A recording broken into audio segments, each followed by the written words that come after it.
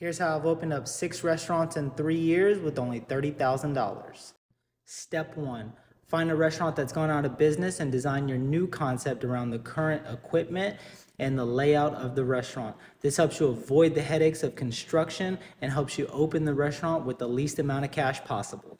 Step 2. Bring on partners and have friends and family help and volunteer until your business is generating enough cash to hire employees and train them to replace you.